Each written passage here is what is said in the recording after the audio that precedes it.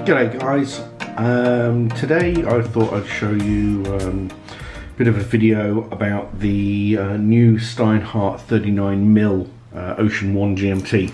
Obviously, if you guys can quite clearly see, this is a homage to the Rolex GMT, the Pepsi bezel version. Retail on this is about 750 Australian, if you get it imported directly from Steinhart. It is the 39mm version, so it's closer to the Rolex size. It is a little bit flatter on the lugs than the Rolex. Doesn't curve down as much, certainly around here as well. So it does wear sort of, a little bit flatter on the wrist. But it is around about the same sort of size as the Rolex. Steinhart do actually do two other versions of this. They do a 42mm version, which I've had previously, and that was a little bit too big. And they also do a 44mm version, which is sort of like a bastardized version between a Sea Dweller and a GMT if they were to ever have children.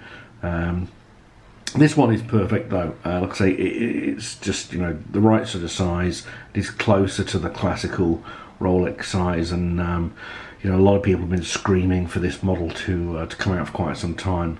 It's been out for about a year now, I think, but typically for this particular version, you will find there is quite a wait.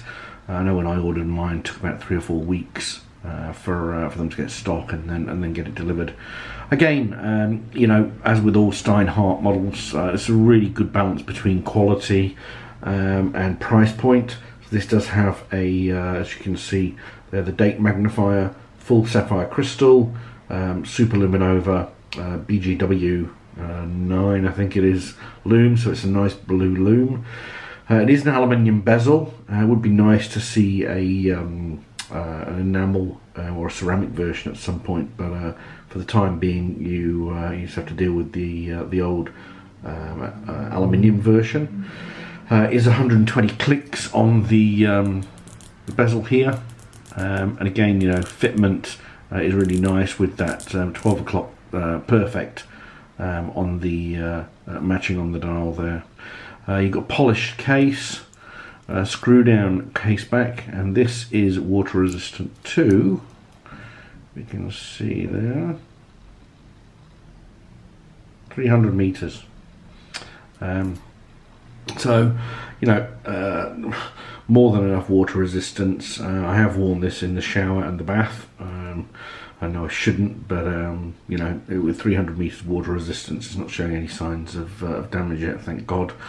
One of the good things about the Steinharts is, for those of us that don't have spring bar tool removers and all that sort of jazz for links, they are actually screw-in links, so it's very easy to adjust the bracelet here. It is a brushed stainless steel, nice little clasp, nothing special, and it's certainly not up to the standard of what the Rolex one is. There's no fine adjustment or anything along those lines, but it's good enough. And as you can see, they're solid end links. Screw down crown, and it is signed with Steinhart.